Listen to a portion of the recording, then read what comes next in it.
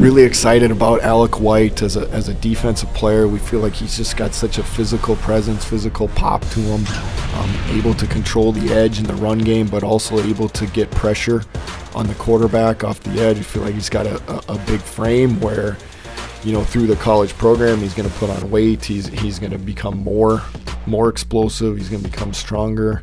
Just the upside, I think, of Alec and how he plays. He played on both sides of the ball. He's definitely physical, and I think when he can just kind of focus and lock in to one side of the football, you know, and then just football and not basketball like he's doing right now. And just he's got a huge ceiling of potential, and our goal is then to get him to where that potential is.